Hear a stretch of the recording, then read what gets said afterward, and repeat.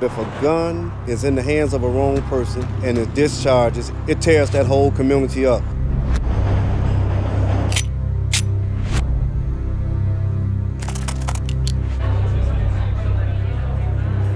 It's harder to drive a car than it is to get a gun.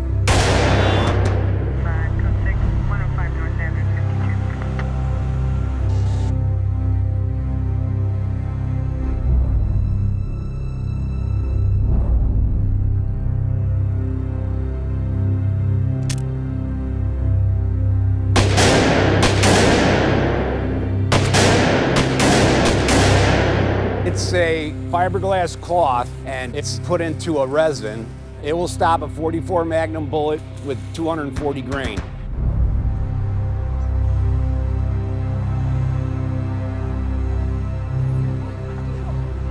Criminals have illegal guns and they're getting these guns from somewhere. These kids are 14, 15 years old, so how are they getting these high-powered rifles? How do you track people's mental health, with being able to get a gun if there's nothing on record, right? I'm a lawyer, and very often I represent people who have been caught with a gun.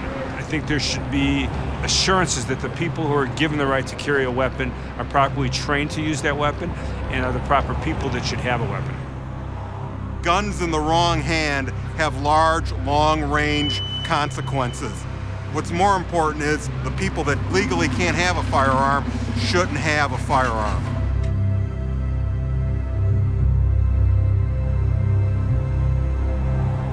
I'll tell you, I'm a gun owner. I know about guns, and it's a pretty strong statement you're making. If I got to fill out my paperwork to buy a gun, everyone else should. Done.